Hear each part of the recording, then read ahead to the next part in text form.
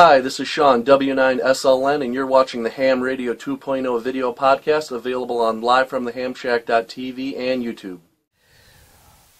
Ham Radio 2.0, episode 126, from the Cowtown Hamfest. Mark, KD5RXT, gives us a forum about how to set up DMR, a DMR network, for devices that connect to each other over an AREDN mesh network with no internet. Coming up right now.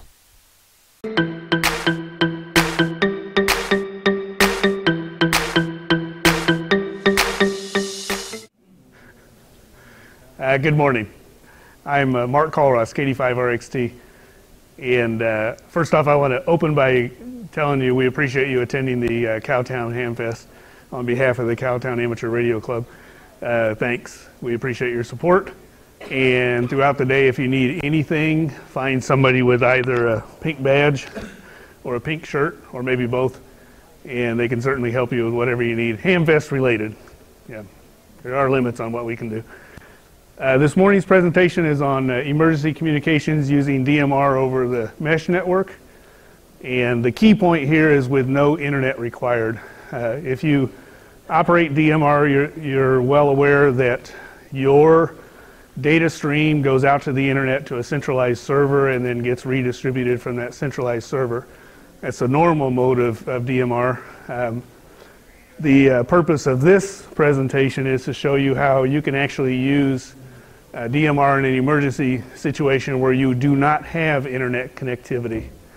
So we'll start out actually by talking about what is the hardware that I'm using and what software am I using, and then demonstrate actually DMR over internet just so you know it's working through the hardware, and then remove ourselves from the internet and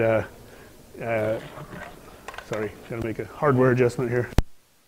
These routers don't like to be on the table. I don't know why. And then we'll remove ourselves from the internet and we'll actually operate exclusively away from the internet. So I have two setups here, one at the front table and one in the back corner. Those are representing our disparate mesh network, separated by however far you can get line of sight. Okay, so the topics we're going to cover: what is a DV Mega? Where do I buy one? What software do I need? What else do I need or should I get? How do I operate over the internet with it? That'll just be a short demo. What is broadband hamnet, amateur radio emergency data network, otherwise known as the mesh network? What do I need in order to operate the mesh network, and how do I operate DMR over mesh? That's the key. And then where do I get more info? And we'll have an open session for questions. So what is a DV Mega? It's literally a board that sits on top of some processor. Now in my case, I have the DV Mega that's made to sit on top of a Raspberry Pi. It's best if you use a Raspberry Pi 3, but it'll certainly work with the Raspberry Pi 2. You get the advantage of the extra horsepower on the Raspberry Pi 3 is beneficial. It plugs in on the header on the Raspberry Pi, and it is literally an RF hotspot. So you see that it has a vocoder on it, which also has codec modem and the RF capability to support digital operations. It acts as a DMR, D-Star, Yaesu System Fusion, and also P25. I don't mention P25 because I have no P25 radios, so I haven't exercised that capability. And it is available in several formats, as you see there. It can sit on top of an Arduino Uno. There's another version that sits on top of an Arduino Mega. And then the one that I particularly use is the one that sits on the Raspberry Pi. There's a URL there if you want to get the information that the manufacturer provides. And let me take a sidestep for a second. This presentation will be available to you electronically after the fact, and you'll see this again several times throughout the presentation.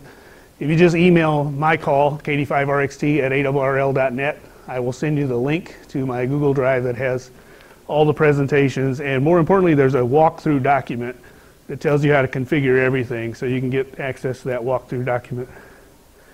Where can I get a DV Mega? Right now, the primary sources are from the manufacturer themselves, or the universal source of everything, Amazon.com. You can also buy them from Gigaparts, and you can buy just the board. You can buy the board and a Raspberry Pi. You can buy a whole kit that has the Raspberry Pi, the case, the power supply, everything needed. In my case, I had the Raspberry Pis already, so I bought just the board. The single, and it comes in two versions, a single band or a dual band. Single band, made for the Raspberry Pi, lists for €90. Actually, right now it's a little more expensive. I guess the dollar's not doing well against the euro. It's $129. And then the dual band version lists for €135, and it's currently $169 from Amazon. Okay, what software do I need? Well, first off, you have to load your Raspberry Pi with the latest version of Raspbian. Last one I loaded was, I think that's the wrong date, actually. Anyway, it's November of 2017. And then there's the utility. If you're a Windows person, you use Win32 Disk Imager to actually load that image onto the micro SD. Put the micro SD in your Raspberry Pi, boot up your Raspberry Pi, and you will log in as a Pi user to do everything. You got to configure the operating system. The standard utility is Rasb config. Run that. And then you'll want to get all the operating system updates. So if you've got a Raspberry Pi that's already running and it happens to be running an older version of Raspbian, this command string, sudo apt get update, double ampersand, sudo apt get -y dist upgrade. A lot of gobbledygook there. The first command says update whatever version I have to the latest pieces for that version. And then the second half says if the first half succeeded, then go ahead and do a distribution upgrade, which literally puts me to the latest and greatest as if I went and got the latest image. There's a little bit of, you'll see a little bit of discussion out on the internet about whether it's okay to do a dist upgrade versus just an upgrade. I prefer the dist upgrade, and I've never had any trouble with it. So on the Raspberry Pi 3, I'm sorry, on all Raspberry Pis, you have to disable the console port usage by the operating system because the DV Mega is going to use that same port. And then specifically on the Raspberry Pi 3, you have to disable Bluetooth because it interferes with that same port. Okay, and again, this is the high overview. The walkthrough document gives you the detailed step-by-step. So you're going to create a place for MMDVM. Okay, what is MMDVM? It's the software that's actually doing all the magic. It's the interface between the operating system and the internet, and interfacing to the DV Mega. MMDVM stands for Multi-Mode Digital Voice Modem, I think it was. It is the software that's actually running and allowing you to go in through the RF hotspot and stream your data to either the internet in normal case or to our mesh server that we'll get to in a little bit. So you're going to download and install MMDVM host, and there's the source URL. Build that software, configure it so that it runs automatically whenever you start up the Raspberry Pi. And then we're going to go grab IRC DDB Gateway because it plays nicely with MMDVM to give us these capabilities. Okay, the important thing for this capability, anything with a square bracket around it is a header in the INI file. And so you're going to look for that header and you're going to change the entry under it as indicated there. So we are going to enable DMR network operations. And for the initial demo where we're actually on the internet, we're going to connect to the Brandmeister server. So the address we're going to use is central.brandmeister.us. We're going to use their default port, 62031, and we're going to use their password that Brandmeister provides. That's PASSW0RD. And then we're going to allow slot 1 or slot 2, and that's it'll use whatever your radio channel is configured for. Okay, as far as the radio itself, you have to do a little bit of creation. If you're familiar with the term code plug, you're going to have to make an entry in your code plug to allow you to operate on your RF hotspot. So basically the 6 steps there: define an emergency digit emergency system, define digital contracts entry, define a digital RX group, define a zone, define a scan list, and define the channels specifically that you're going to use.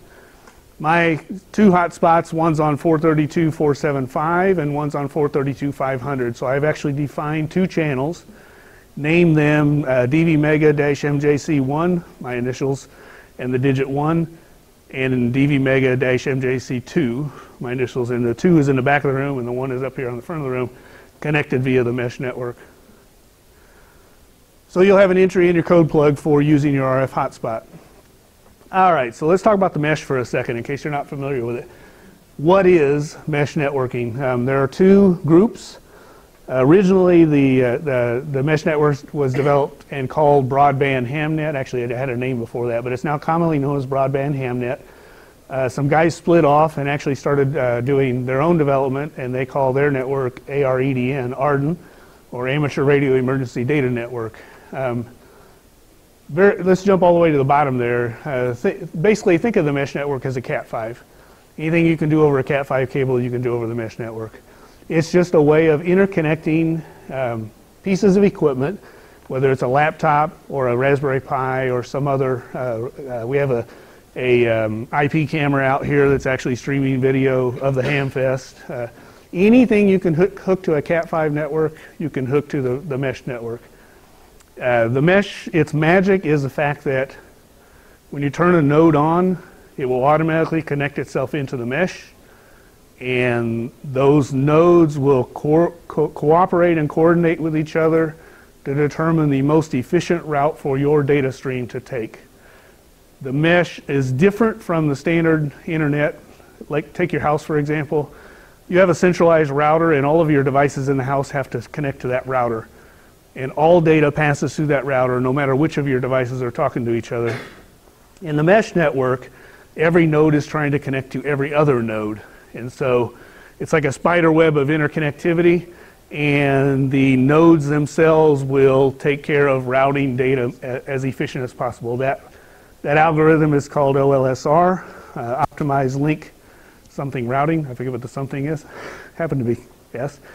But you see the fourth bullet there, self-discovering, self-configuring, self-advertising, and self-healing. That means if I'm streaming data through my mesh and I'm using a particular node, and that node either disconnects, dies, loses signal, what have you, the mesh is automatically going to reroute my data stream in the next most efficient route available. And that's all sort of predetermined as the nodes communicate with each other. But again, just think of it as a Cat5 cable. Okay, so what do I need in order to do BBHN or AREDN mesh networking? Need appropriate hardware. The Linksys WRT54GL was the original blue routers that Broadband Hamnet was first developed on.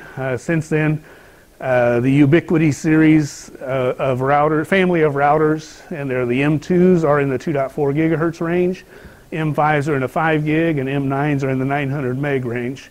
All of those are available for our use as hams. And then the software, you need the BBHN or AREDN. You see down at the bottom there, it refers to the OLSL firmware. That's built in to when you load the router with the unique mesh firmware. Right, DMR over the mesh. Yes, sir. The two,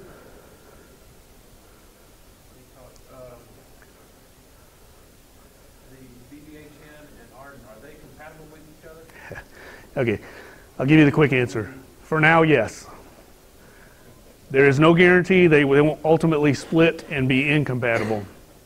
But the link that I provide you, actually, if you look at a presentation I gave last year, there is a way to actually connect AREDN and BBHN so that it looks like one continuous network, whether they're compatible or not. So right now they are compatible. You don't need that mechanism. But when they split and go their separate ways, there is a way to interconnect them, and it will still look like a continuous mesh. So that'll be in the folder in the link that I provide. Okay, yes? Repeat the question if you don't mind. Yes, I can. Okay, the question was, are AREDN and BBHN compatible with each other? I said, it started out as BBHN, and some other guys kind of split off on their own with AREDN. So as far as are BBHN and AREDN compatible with each other? For now, yes, but there's no guarantee they won't someday split. Thanks, Jason.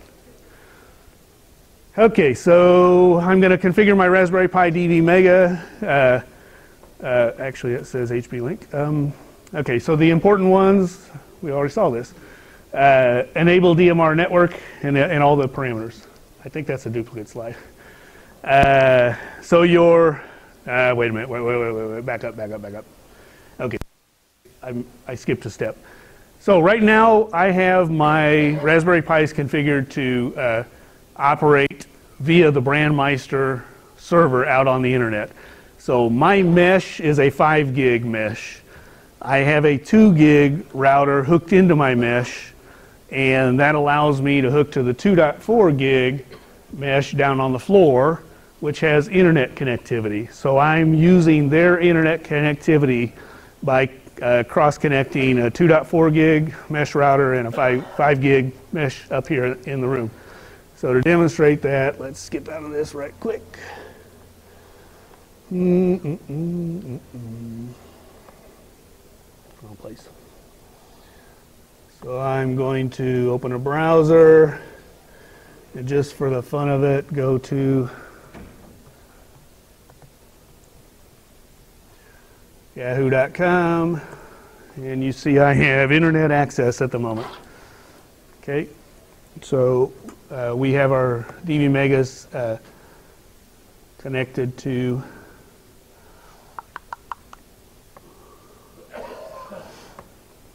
okay, so this is my DV Mega -MJC1, that's the one up here. All right, I am running MMDVM. And the way I have my, I apologize that this is probably really small in the back of the room and probably not very bright. But I have my Raspberry Pi set up so that it automatically starts MMDVM. It also automatically starts 2 other packages which aren't being used at the moment. MMDVM is doing all the work. And you can see this window in particular is the one that's watching MMDVM. So if I grab my radio that's on MJC1, and I key up KD5RXT testing over Texas statewide 3148. You can see the data scrolling by there. And there might be somebody on that should answer us better. KF5DUI, have you KF5DUI, appreciate the comeback. Good morning, Mike. I hope everything's going well for you out in Colorado. Morning, Mark. Sorry I couldn't be there, but yeah, here on the U.S. Air Force Academy grounds overlooking the cadet area, a lovely sunny day.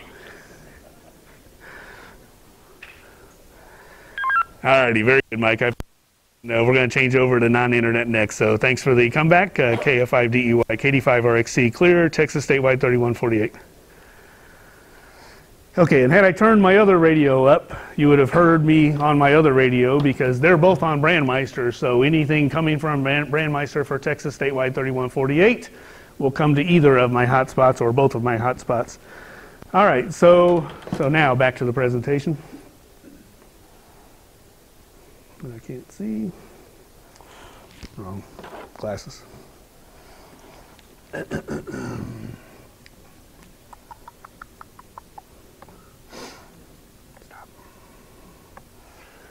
Okay, so that was just operating over the RF hotspot operating over Brandmeister. Nothing impressive there. That's what you buy it for. So we go to now. How do I operate over internet? All right. So this line is going to change. Address equals, and I'll actually open the file and show you how it's going to change. And your radio should already automatically be set up. Nothing to change in the radio. You've already got an entry in your code plug. So let's jump down here.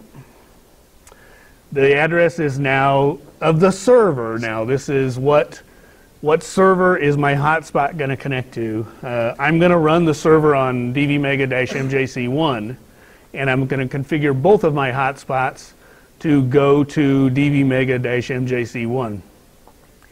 On the Raspberry Pi that's running the server, this entry will actually say localhost. And that's a convention in Linux. That means I want to go to the same machine that I'm on. It's a generic name that refers to my machine. And on the distant one, I'm going to tell it to point to the server on DV Mega-MJC1. So let's jump over there. Oops, wrong one. This VGA mode's a real pain in the neck. Okay, so on MJC1, I'm going to open a terminal. And again, I apologize, it's so small. This file is in /home/pi. I happen to put it in downloads, mmdvm, and it's mmdvm.ini. I'm going to search for brand because I know that's where the place is. And I'm going to comment out the line that says address equals central.brandmaster.us. And I'm going to uncomment the line that says address equals, another way to refer to localhost is 127.0.1. So I'm going to uncomment the 127.0.0.1 line. And I'm going to go ahead and reboot this guy. Whoops. Someday I'll learn how to operate computers. So that it will restart that server on pointing to itself, and then go to the second hotspot, which is back in the back of the room. Do the same thing.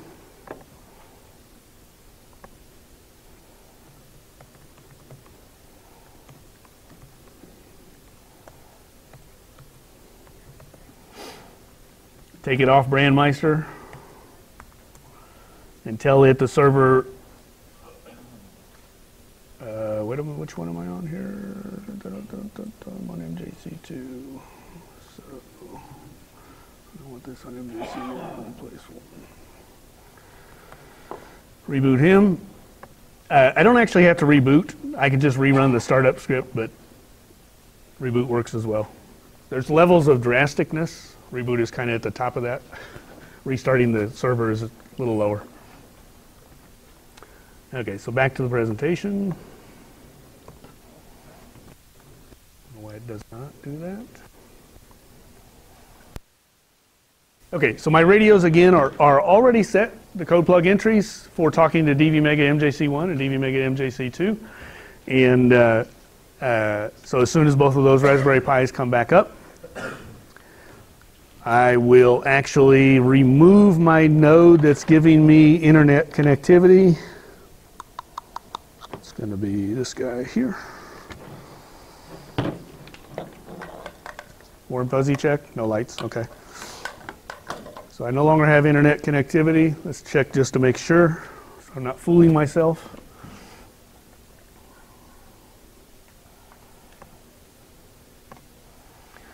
Go back to here, open a fresh browser, go back to Yahoo, and no can do. Can't get to Yahoo, so my internet connectivity has gone away, which is a good thing.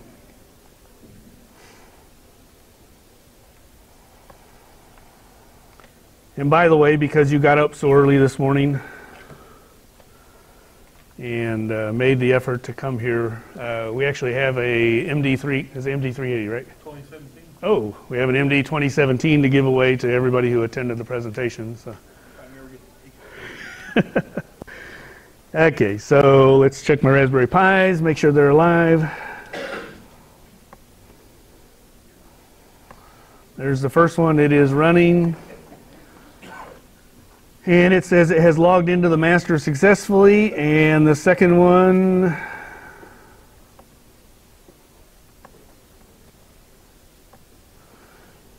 says, wrong window. It has logged into the master successfully. Okay, and again, I have no internet, so I now have my two radios, and I have to use both of them. One of them on MJC1, one of them on MJC2.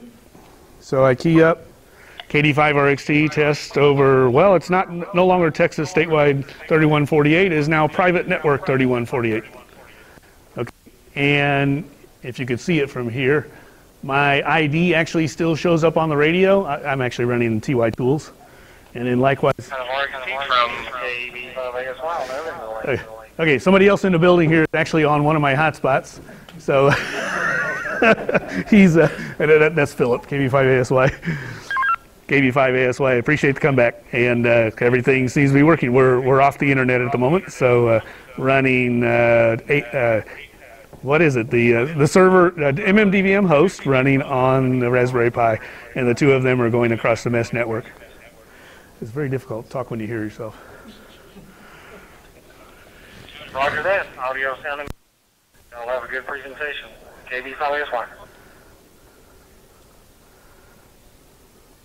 All right, thanks, Philip. KD5RXT. Okay, so, recapping what we did here. I have two RF hotspots. They are each on their own mesh node. The mesh network is providing me my distant connectivity, effectively my long Cat5. One radio is talking into one hotspot, the other radio is talking into the other hotspot by way of the code plug entries that I put in. And the software that's running on one of the Raspberry Pis, I have the MJC1 as the server right now, it's running HB Link. HB Link is doing the job of the C bridge. If you want to think of HB Link as a mini C bridge, it's a very mini C bridge. But it is free software and downloadable. Let me go back to the presentation. And again, it starts over.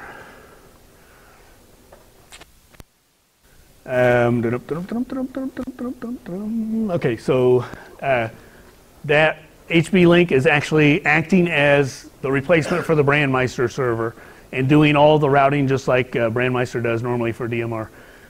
So this requires a mesh network, at least one hotspot, but you're probably going to have two because you're trying to have people not co-located be able to communicate with each other.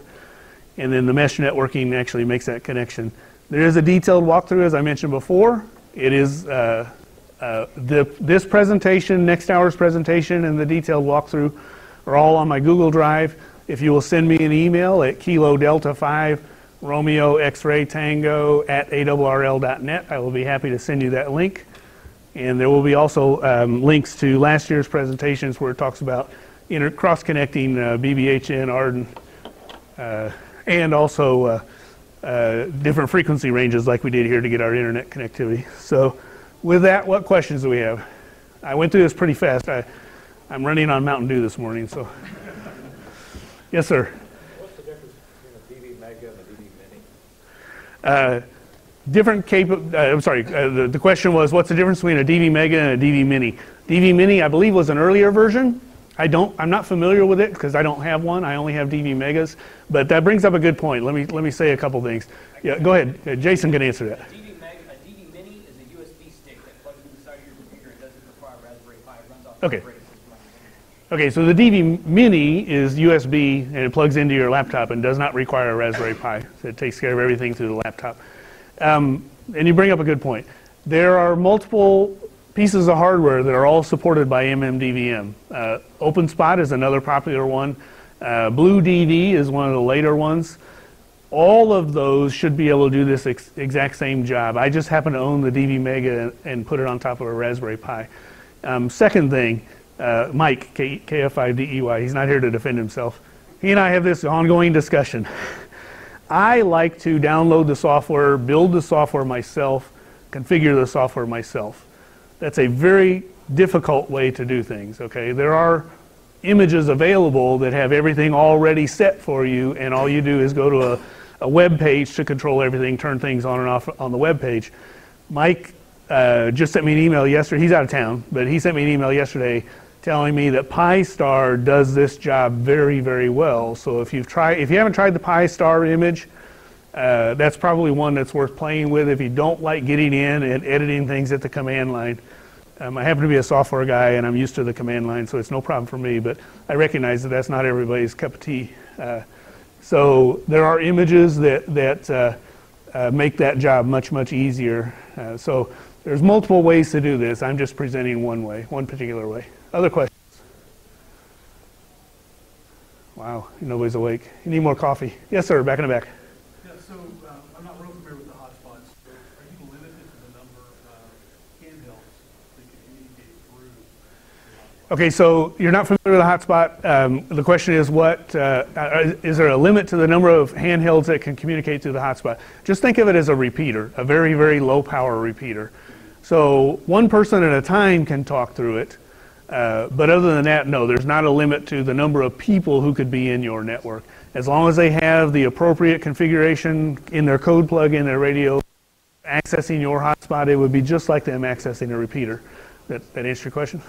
Yeah, so then I'm assuming that if you're operating over a microwave mesh network, closed network, the radios that are being used No, everything is still done, all the routing is still done by DMR IDs. So everybody would have to have a DMR ID associated with, and configured in their radio. I'm sorry, let me repeat the question. If, because everything's on a private network, would each user still have to have a DMR ID? And I believe the answer to that is yes, because that is how all the data is routed via DMR ID. Could you assign your own DMR ID? Could you assign your own DMR ID to multiple radios? Somebody else answer that question for me. Yes, you can. Okay. Because it's a private network, the ID means nothing, basically. Okay. Technically speaking, the FCC does not require you to have a DMR ID on your DMR Okay. radio. It's not an FCC regulation, but if you key up on one of the open networks without one, you're going to have people yelling. Right. See, and this gives me the opportunity to say something I should have said up front. I'm not an expert at anything. I like to play with this stuff, and so I'm glad you asked the question, and I'm glad there were people who actually know the official answer. Thanks. Yeah, closed network. So the answer is yes. You could put your DMR ID in multiple radios on the private network. Go ahead, Mike. This has been Ham Radio 2.0, a YouTube production by KC5HWB. Visit our website at www.livefromthehamshack.tv. Please also stop by our Facebook page at fb.me/hamradio2. Be sure and subscribe here on YouTube to keep up with all the new videos that are posted nearly every Monday. 73s everyone, and thanks for watching.